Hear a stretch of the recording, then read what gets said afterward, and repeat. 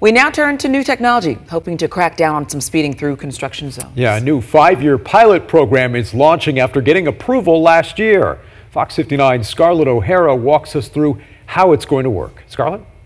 Along with those orange cones, drivers here in Hancock County will soon see some new signs going up on I-70, letting them know they're on camera. Cameras will automatically snap photos of license plates on any cars going at least 11 miles per hour over the limit in this construction zone. Your first violation will get you a warning. Speed again and you'll find a $75 fine in the mail. Every infraction after that will cost $150. There was a truck that flipped over last week on the highway in the construction zone. Where at? Was it here? It was here. Safety is the reason INDOT officials say they're launching the program. Approved by state lawmakers last year, they hope to slow drivers, reduce crashes, and save lives. Truck driver Raymond Hines believes it's a good idea, even saying he'd like to see more police on the highway. You always got to be on guard because you never can tell who's going to cut in front of you because trucks can't stop on a dime, so we have to really give ourselves a lot of room. But not everyone agrees. Everyone's talking about it. The cameras going up, it's not going to do nothing but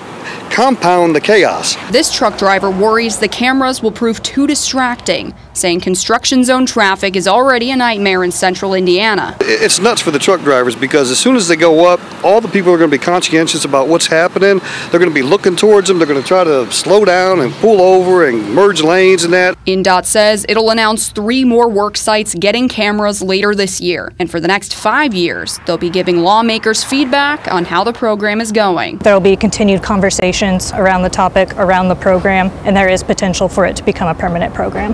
The cameras will go up during the pre-enforcement period starting August 14th, and during that time, drivers will only be sent warnings. In Hancock County, Scarlett O'Hara, Fox 59 News. Coming up